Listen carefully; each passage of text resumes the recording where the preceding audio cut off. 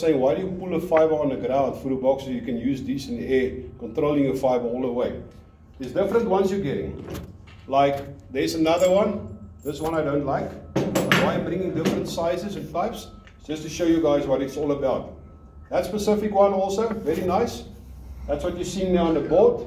We're going to do a calculation quickly. I want to see if you guys can work out for me what size pulley we're going to use on that specific corner to avoid damage on that fiber. So we're going to talk about this specific one now. So what will bend radius be? 180. So father can. You remember we did a bend radius?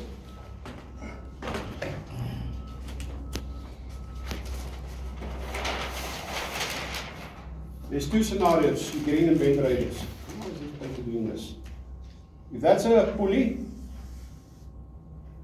so you've got a 144 fiber. Say 16 millimeters. They talk of a 20 times pull force, and they're talking of a 12 or 10 times no pull force. So that means your bend radius on the pull force will be that value times that. On the no pull force will be that value times that. So what we need to work out, this is a 100 millimeter pulley. What you're seeing there. So you need to pull fiber all around this pulley.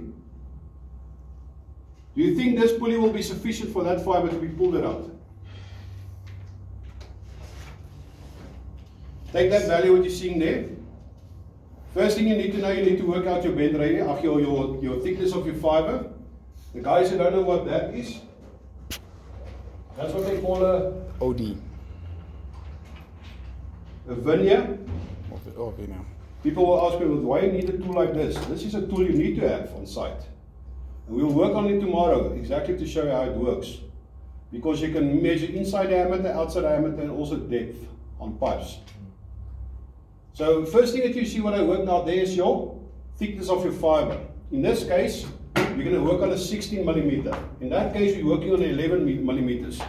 So 11 mils, you'll times with 20. In this case, you'll have a 16 millimeters times 20. That will give you a value of 320 millimeters.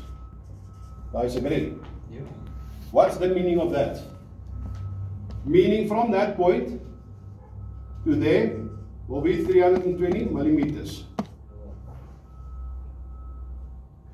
If you want to do a full circle, what will the value be then?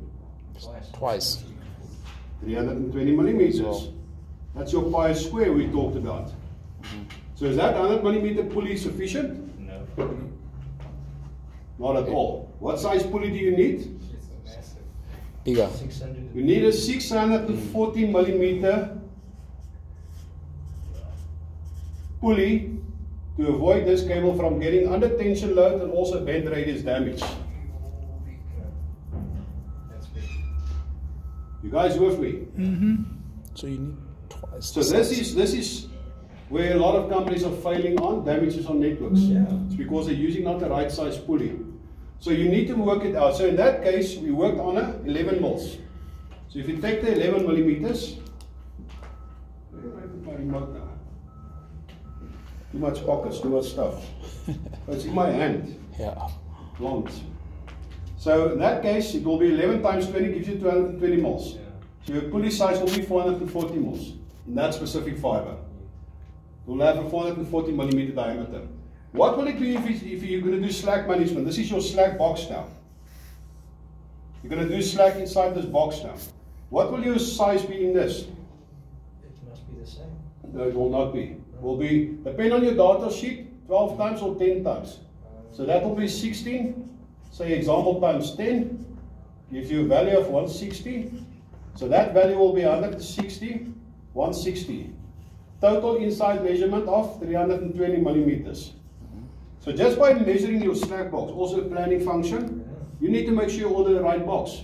Because if you order the wrong box for a size 5, you're going to slip up. And this can become a massive maintenance. So if this box is not sufficient for that specific size, then this box is not going to fit.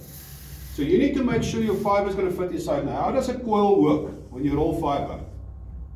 That's 320 mils now, what we worked out now. But is that cable 320 mils? It will be extra 100 plus 100 because your coil you're leaving is 30 meters of slack. So you're going to add 100 mils, 100 millimeters, meaning your slack box need to be a minimum of 600 mils to do slack management. The correct way. This changes every